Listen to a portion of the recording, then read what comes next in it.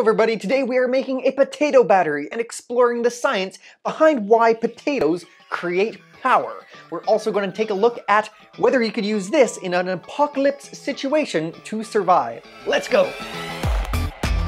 Okay, hopefully y'all know that batteries contain power. You can use them to power things like flashlights or radios or smartphones or anything like that.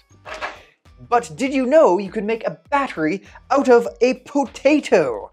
Yes, we're going to explore this today. Now, before we get into this, let's get something out of the way.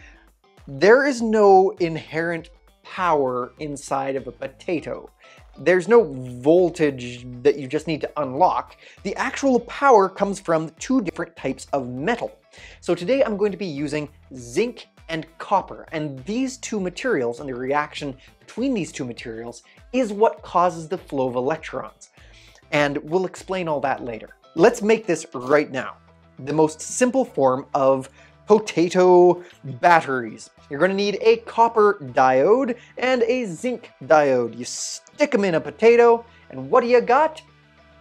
You got a battery. Right now, if we were to connect this, let's just connect them right now and turn on my measuring tool.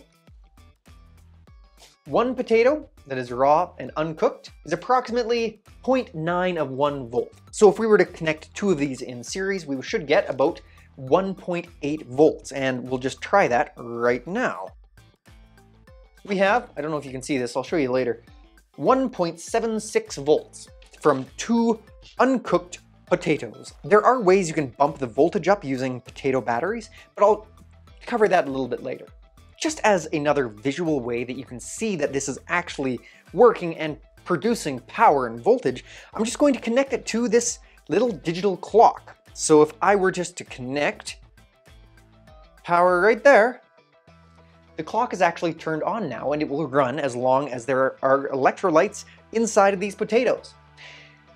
Now, let's get into why this works. A potato battery is a type of battery that is known as an electrochemical cell. The chemicals zinc and copper, which we are using in our diodes, react with each other, and which produces chemical energy. This chemical energy is converted to electrical energy by a spontaneous, instantaneous electron transfer. The potato acts as a buffer material and an electrolyte for the two metals. And we don't have to use potatoes. We could be using strawberries or lemons. It really doesn't matter too much as long as it can act as an electrolyte. This means that it separates the zinc and the copper, forcing the electrons trying to get from one metal to the other to travel through the potato and form a circuit. The electrons are able to flow through the potato because it acts as an electrolyte. The two metals would still react if they just touched each other, but without the barrier of the potato, nothing would happen. It wouldn't form a circuit. And that circuit is what powers this little digital clock. Isn't that cool? If you're looking to get a little bit more in depth of why copper and zinc react and create that chemical energy, go check out the video we made where we actually just made a battery using some more advanced chemical procedures. So go check that out, but for now, let's see how efficient we can make this process. This potato that you see here, I actually bought from a kit, and I'll link that down below if you want to pick up one for yourself, and it comes with a nice little digital clock and some wires and the actual zinc and copper anodes. But you do not actually need to buy a kit to do this experiment. And I'll show you what I mean, because copper is everywhere. You could, okay, I have pennies. Pennies made of copper. Pennies are great for this experiment. Zinc, well, roofing nails, anything that is galvanized or electro-galvanized, they're covered with zinc. Most screws are coated in zinc. So really, you probably have everything you need in your house right now to do this experiment. So let's test it out. So I'm going to remove my professional kit with the copper and zinc. I'll leave those over there. And I'm going to replace them with a nail in the potato. And well, we'll do two in series. So go there and there. Okay, so I have some copper wire that I had laying around from a previous experiment. I've stripped off the end of it. And what I'm going to do is I'm going to wrap this penny with this loose strands of copper wire, just so that there's a really nice connection between the penny and the wire. So the end result is going to be, hopefully, that we have a copper penny wrapped with copper wire as the one end. It doesn't have to be fancy. So there we go. We have a wire with a copper penny on one end. Now, you're going to need to push this into the potato, and you can cut it with a knife and just slide it in, or just force it to go in to the potato. You just need to make sure that it gets nice, good contact inside that potato, just like that. Wrap the other end around your zinc-coated nail. And again, this doesn't really have to be very fancy. Just make sure that there's nice, good contact between the copper and the nail. There we go. Push that guy in there, and that guy in there. That's it. We have a copper penny, zinc, zinc, and we need one more copper penny. In this case, I'm just going to push a copper penny directly into the potato.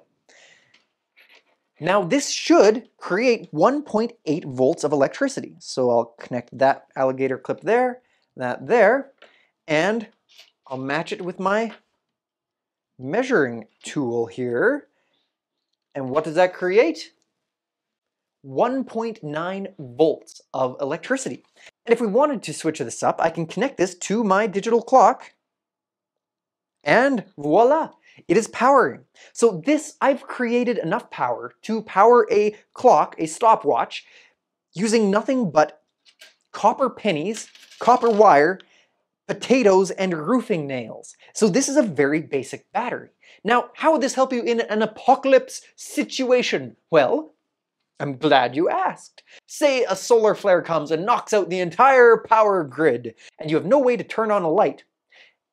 I'm not sure what I would do in this situation. I probably wouldn't spend the time to make a potato battery. I'd be probably running for my life from cannibal zombies or something. I don't know. But if you had enough time and you wanted to make a cool little clock or a flashlight, you could build this using very basic materials. It's very possible to use this system to do things like charging a phone. I mean, you'd need a lot of potatoes, and you'd need to bump up the efficiency quite a bit, but still, that's incredible. There are ways to make these potato batteries much more powerful and much more efficient. So the most easiest way to do it, I guess, would be just to buy lots and lots of potatoes and string them all together, and what do you got? More power. But quickly the cost will balloon into something that is quite prohibitive because it's hard to get that many potatoes. What about making them more efficient? Well, the Hebrew University in Jerusalem in Israel released findings stating that if you boil a potato for 8 minutes, cut it into quarter sections, and then sandwich those pieces in between copper and zinc, the cost of power is 1/10 the cost of the cheapest AA battery. So theoretically, this technology could power remote locations in third world countries or developing nations where it's just hard to get enough electricity to meet their demands. This could create cheap, reliable LED lighting for houses anywhere in the world. Now, that's kind of difficult to put into practice because it turns out when they tested this, people just ate the potatoes because they were hungry and they needed food more than they needed electricity. So maybe we had better solve that problem first, but still, this is a very cool application of chemical science. So cool! This is Destructive Creativity. If you enjoyed this episode, make sure you click that subscribe button and the like button. It helps us out as a channel, and we bring cool science facts and experiments for you every single Wednesday morning. So, see you next time. I'm Jonathan Allers for Destructive Creativity. Bye!